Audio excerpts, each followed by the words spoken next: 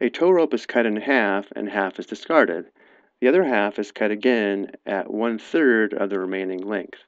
The longer part is 10 meters. How long was the original tow rope? We'll solve those two problems two ways. We'll first model this problem using this segment as the tow rope, and then we'll solve it again algebraically. So using this segment as the tow rope, let's go through the problem again. A tow rope is cut in half and half is discarded. So let's go ahead and cut this in half, let's say here. And let's go ahead and discard this half here. The other half is cut again at 1/3 of the remaining length. So let's go ahead and mark off this half into thirds. So we'll go ahead and mark it off here and here.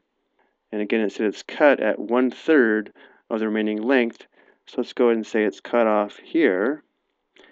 So we have this short piece and this long piece, and we're told the longer part is 10 meters, which means this piece here would be 10 meters. But notice how this would be 1/3 of the original length, and therefore this length would be 10 meters. And this length would also be 10 meters. So now we know the original length was 30 meters.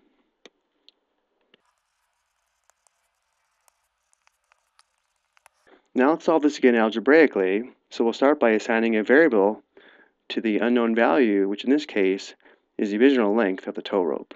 So we'll let x equal the length of the original tow rope. And now from the problem, we'll set up an equation that we can solve for x. So again, we're told a tow rope is cut in half and half is discarded. The other half is cut again at 1/3 of the remaining length. The longer part is 10 meters.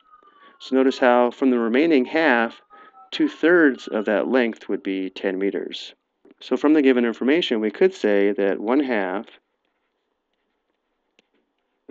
of 2/3 of the original length is 10 meters.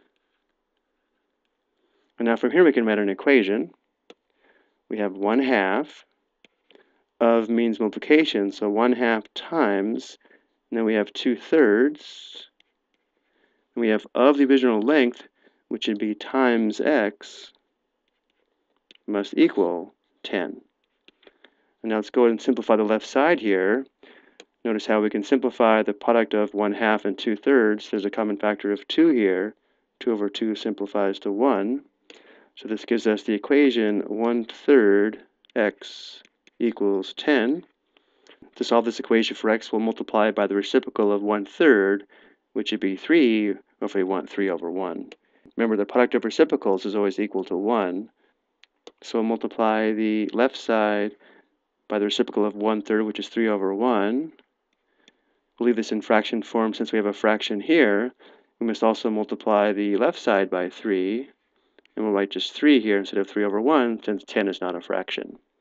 Now when we simplify, notice here, we just get 1x, or x, equals 3 times 10, which equals 30. And again, x is the length of the original tow rope. So we get the same answer. The original length was 30 meters. So as we can see, there's more than one approach to solving this problem. I hope you found this helpful.